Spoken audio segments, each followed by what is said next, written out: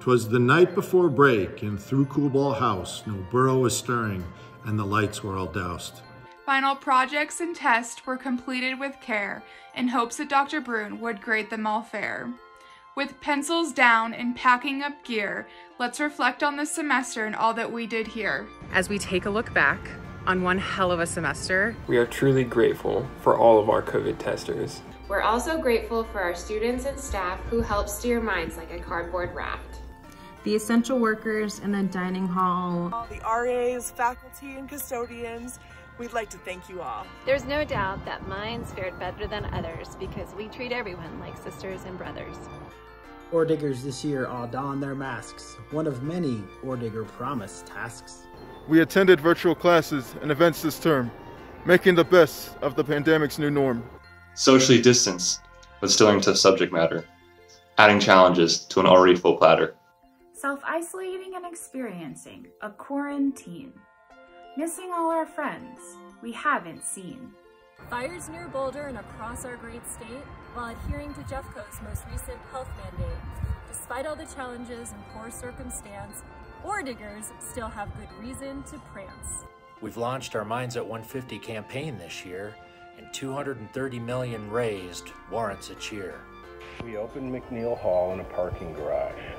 That ribbon cutting justified an E-Day style fireworks barrage. As well as 2 new residence halls, which justifies a round of applause. Orediggers are joining conversations, demanding equity for all. And our Diversity, Inclusion, and Access team is answering the call. Athletics won its 5th straight All-Sports Cup. Mines is where nerds win, and that's what's up. Orediggers contributed to pandemic research, and many donated branded merch. Mines, per our standard, rocked the national rankings. Money Magazine showed us giving Stanford and Caltech quite the spanking. 11 new online certificate programs got Mines Board of Approval. Maintaining our standards in the remote virtual classroom is crucial. The career fair went virtual and lasted 3 days, while Mac and Sale worked overtime working on activities. We have a new M thanks to the new class, but soon it will be joined with the Mount Zion Rock Mass.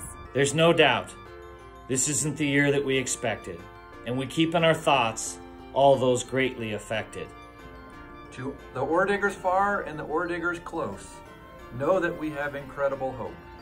And no snowstorm, nor Zoom outage, nor even this viral corona will stop me from getting you your silver diploma.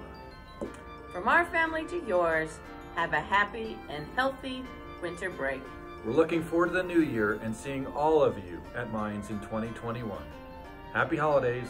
Happy New Year. And go Orediggers!